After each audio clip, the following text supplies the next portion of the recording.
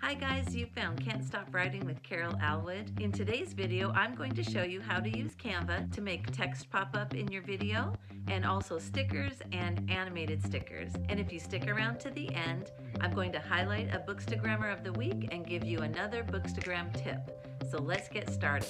The first thing you're going to want to do is go into Canva and you're going to start a new project. If you choose YouTube thumbnail, it'll be the correct size for your video. Once you choose YouTube thumbnail, go ahead and select green for the background color. Next, you need to decide what elements you want to have pop up over the top of your video. To make text pop up, put text on the screen. Next, you're going to want to duplicate your screen so that you can add another element. Next, I'm going to add an element that will pop up.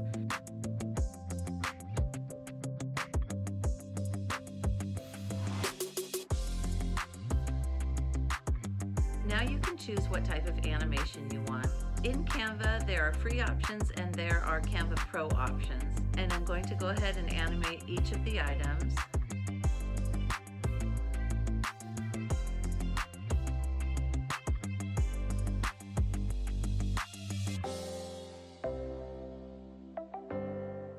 Once you've chosen the animation for your text and your elements, you want to decide how long each of them will last in your video. Once you decide how long you want each element to last, you can test out what it looks like by pressing play.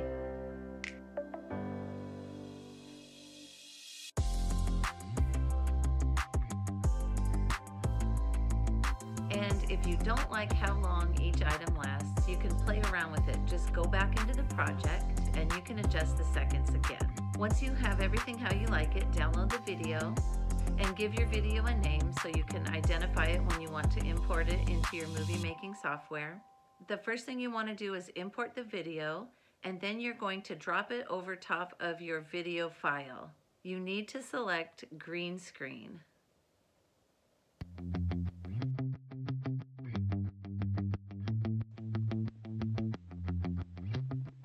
And now I'll play it to show you what it looks like.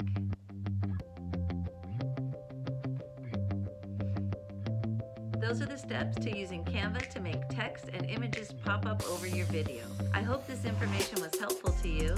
If you liked this information, subscribe for more tips like these. And this week, I'd like to highlight the Bookstagrammer whose name is Amanda Skinnendorf. Take a look at some of the examples of the Bookstagrams she posted. Sometimes readers think they need complicated sets to really post a good Bookstagram, but these are lovely in their simplicity. And I'm going to try her strategy this week of just finding a really cute nook outdoors. One thing that's so great about photographing a book outdoors is the light is great and nature has so many textures and colors already that can complement your book.